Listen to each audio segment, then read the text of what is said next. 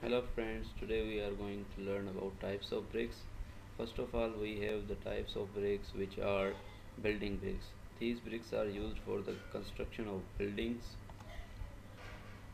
After building bricks, we have another type which are called heavy dirty bricks. So these are heavy dirty bricks which are also used for construction purpose. We have another type of bricks which are called perforated bricks. So in this perforated bricks, holes are made and these are also used for construction purpose. Here is another type of bricks which are called hollow bricks. In these hollow bricks are also used for construction purposes as shown in the.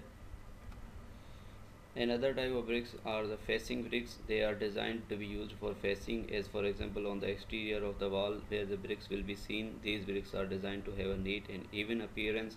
These are used for the aesthetic appearance, to give a good appearance.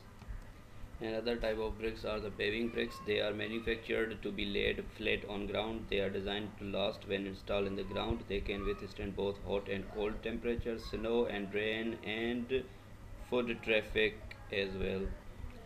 Another type of bricks are the saver bricks, a brick made of from shale or clay burned to a greenish blue color and flamed of flow oxygen in a kiln and used in drainage structures for the convenience of sewage, industrial wastes and stormwater. These are the saver bricks.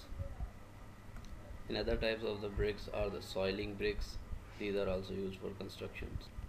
Another type of bricks are the Fireclay bricks or refractory bricks. It is a block of refractory ceramic material used in lining furnaces, kilns, fireboxes and fireplaces. It is built primarily to withstand high temperature but also will have low thermal conductivity. Another type of the bricks are the fly ash bricks. It is a building material containing class C fly ash, water, quicklime, cement, aluminum powder and gypsum. Another types of bricks are the specially shaped bricks. First of all, these are bull-nosed bricks. Bull-nosed brick is a style of brick that has one, some or all of its corners rounded off, and vertical and horizontal curves to brickwork for doors and windows, subtle curves to projecting brickwork. These are the specially shaped bricks.